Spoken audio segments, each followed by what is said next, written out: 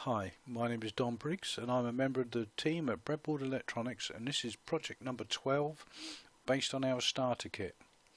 This is a simple delay timer, again based on capacitance, and the easiest way to show you is to show you. We've just turned that on, it's charging that up and it is now fully charged. Now, just in case there was some residual charge in there from when I was using it just now, if I reset it with this push switch, it will charge up and then light the LEDs. Turn SW1 off and that's it, the power's gone.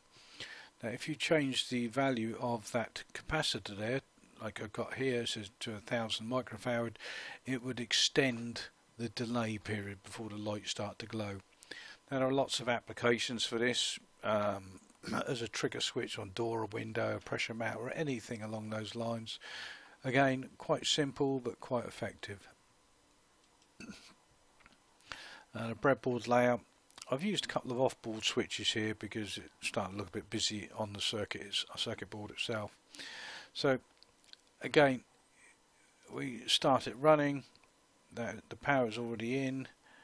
Lights have just lit up, so we restart it by resetting the capacitor, and slowly it will pop back on. Flick the main switch and they will just all slowly go off with the discharge of the capacitor. Again, very simple.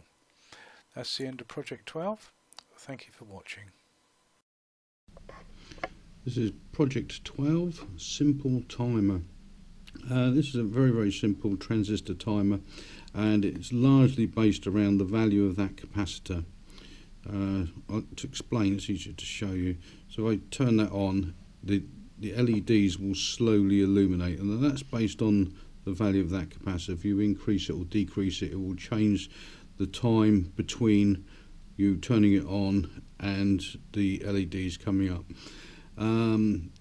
This obviously is a switch in this circuit just so we can prove the circuit, but that could be a micro switch, a pressure switch, or any kind of switch.